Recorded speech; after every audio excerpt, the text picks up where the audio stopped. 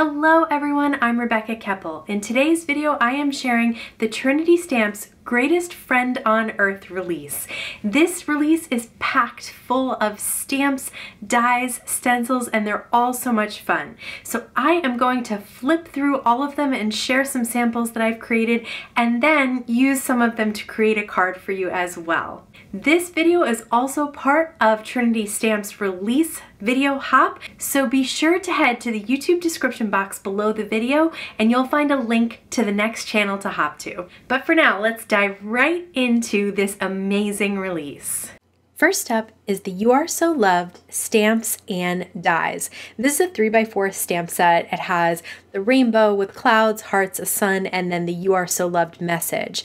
The dies cut out the outline of the rainbow and clouds, also a layerable aspect, and then the loved is layerable as well, and you can cut out the sentiment on its own. This is the Funshine Rainbow Stand-Alone dies, and you've got the layerable rainbow, a cloud, a sun that you can cut out, a smiley, and a little heart. And I combined the two along with a cloud stencil to create this slimline card. So I used the cloud stencil to cover up some white cardstock, and then I inked blue around it.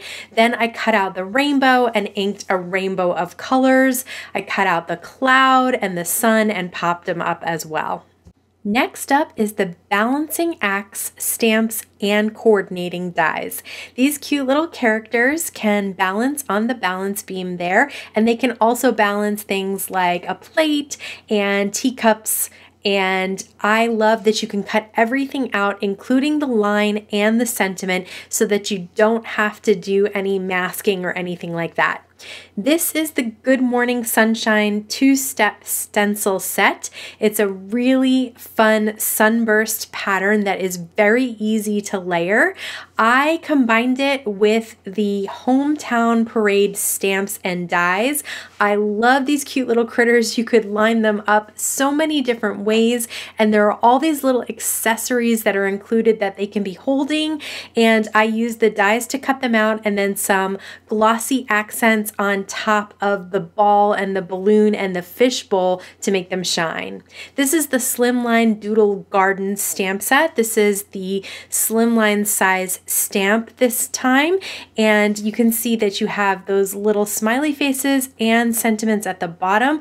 I stamped the stamps set in a yellow ink on top of light yellow cardstock, and then stamped the smileys and the sentiment in black ink right on top. Of course, you know I love adding little white gel accents with a gel pen, so I did that as well to the flowers. This is the First Bloom stamps.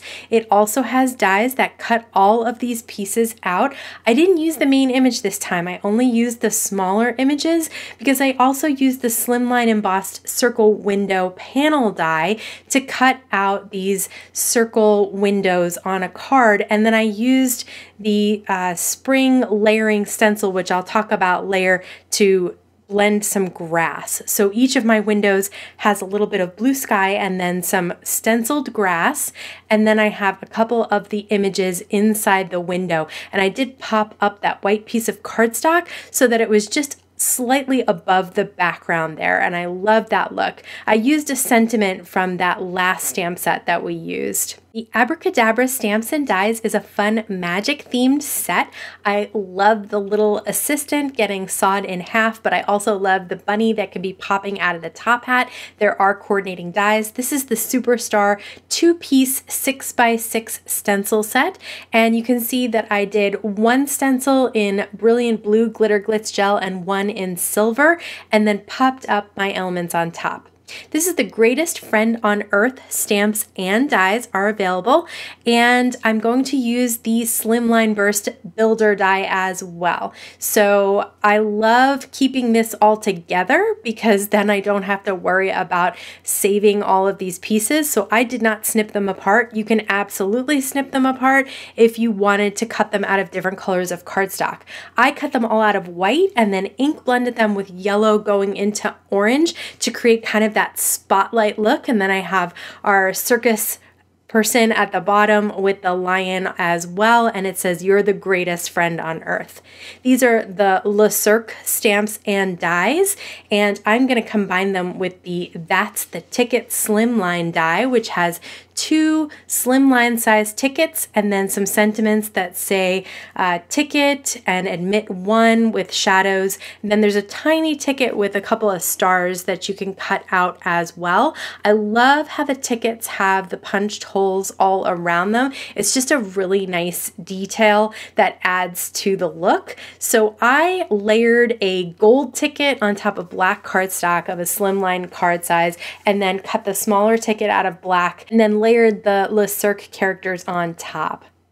The next stamp set is the Once Upon a Mime stamps and dies, and I combined this with the Curtain Call stencil set, which is a 3-piece stencil set. So you get the little mask here at the top, and then you get 2 layers of the like kind of wrinkles in the curtain or folds in the curtain, and then the folds at the top as well. And then this last stencil here, you can see it does kind of the scalloped edge at the bottom.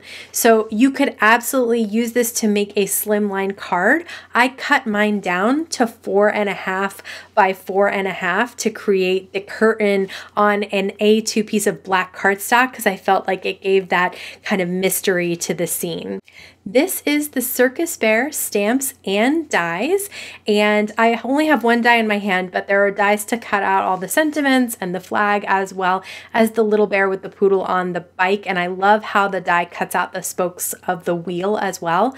I combined it with the Spring Day Scene Builder stencil set. You can see there are some like bushes and trees, and there's grass as well. So it's just a really fun way to create a background for a slimline card with lots of ink blending and scene building. So you can see I created mine with some grass and a little tree, and then popped up the bear on the bike. For today's card, I'm going to share how to use the Big Top dies. I'm actually going to create 2 cards. First, we're going to start with the Big Top dies, because there are a couple of pieces that may not seem exactly familiar. So you cut out the main piece with 1 color of cardstock, and then you cut out this triangular rooftop piece with a different color of cardstock. I used white for the tent and then red for these stripes. Then you can see there are all these little pieces of rectangles. The largest ones go on the sides, and then you go slightly smaller as you work your way into the middle. The middle one has a very straight top, whereas the other ones have a slightly slanted top. So you can see that they go just in the right place like this. There is a gap between the top and the bottom, and I'll show you exactly what we're going to do to cover that. To cover that, there is a little scalloped banner that you can place right on the gap between the top and those stripes on the bottom. This is kind of the opening of the curtain, so I cut this out of blue, and you could put the whole thing blue. There are 2 pieces on the inside, and you could put them 2 different colors so you can kind of see into the tent. I decided to cut these both out of black so that you couldn't really see what was going on inside.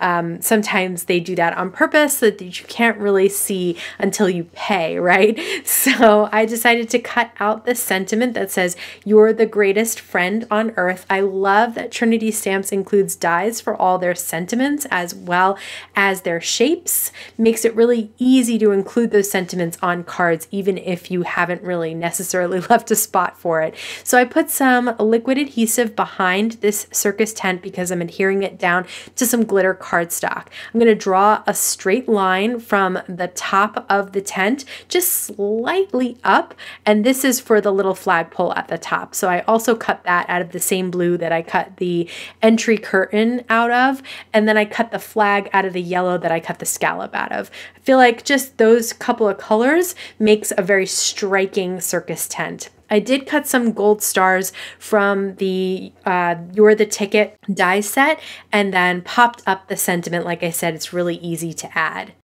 The other die set that I did want to show you is the center stage die set. Again, there's a lot of pieces, so I just want to show you where everything goes. Obviously, you can use them however you want, but this is the basic idea. So I'm going to cut this piece out of a dark brown cardstock. It's kind of a long piece. This is a slimline die set, and then the floorboard is going to be cut out of craft. I'm going to cut the curtain pieces out of red cardstock. Again, I love red curtains, right? It's like red velvet curtains just makes so much sense.